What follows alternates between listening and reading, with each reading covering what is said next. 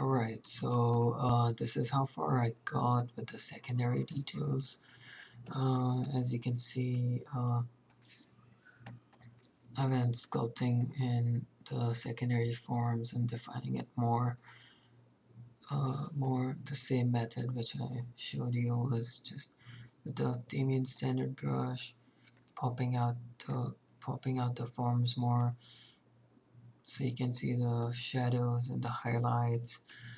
Then refine this more. As you can see, my poly count is a bit higher than it was before. So yeah, just keep on defining till you get the best looking mesh in that subdivision level you have.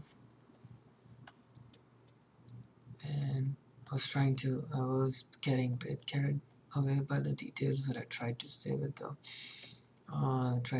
the secondary forms. And yeah, this is almost done for secondary forms. And so I did the same thing with all my other meshes. So here is another mesh which I did for my armor.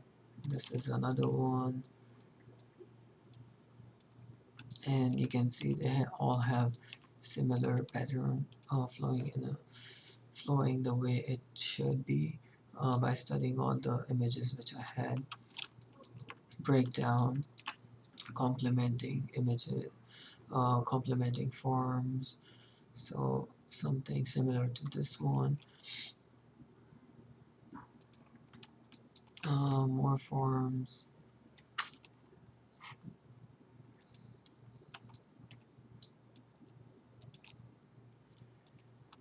And this piece which is on chest, so you can see the way forms are flowing and all the bigger details which will break the light down. So, and yeah, this is the armor on the chest, and then the one on the shoulder, and it's the same technique which I used for all of them. I also used a brush which you can download for free online. It's called Orbs Crack Brush. It's really helpful to make cut lines, and it does it pretty well.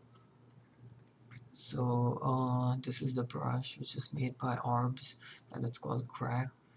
So you can go online on Google and just search for download Orbs Crack Brush, and you'll get it for free. And it's a really good brush. Like I use Orbs Crack and Damien Standard Brush for almost making all the cracks and small details which I have. It's almost close to the Deviant Standard Brush, but it has like a different alpha on it, which creates a bit more wider gaps while sculpting cracks. So I kind of use Orbs Crack, and then I try to smoothen it out with Trim Dynamic, just so it doesn't pop out of the form more. And that's what I used for making all these cracks out here. So here, Orbs Crack Brush with low intensity, and that's what I did in the back here too. And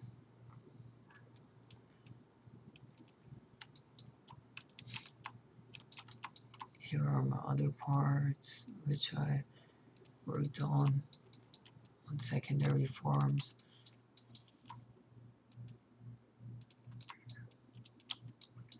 So you can see every part has a pattern to it. The way it flows is different,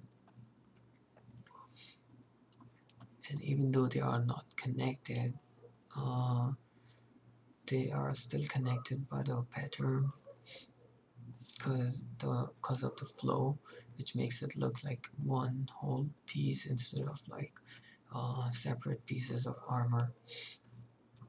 So yeah, almost use the same technique on every single thing. uh, saw the references, uh, found more about patterns in my crab and oyster references, and that helped a lot. Like reference is the best thing, and following them can help you a lot. Like you can break down so many parts and forms and use it to your advantage. Like always remember you're as good as your reference. So keep in mind that you're always working from references and trying to get all the forms and details you want.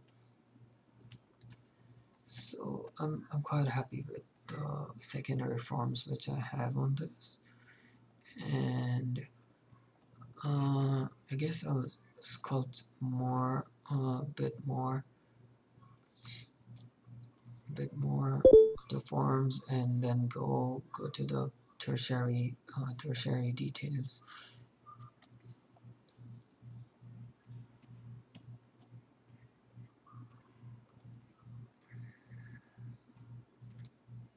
And don't forget to smoothen your forms once you sculpt on it. Don't just leave them the way they are,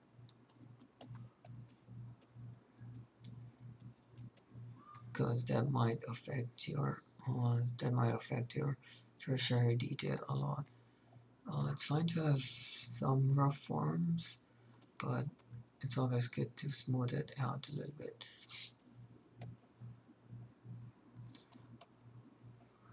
Uh, and yeah, we'll be jumping onto tertiary detail. Also, if I turn this to,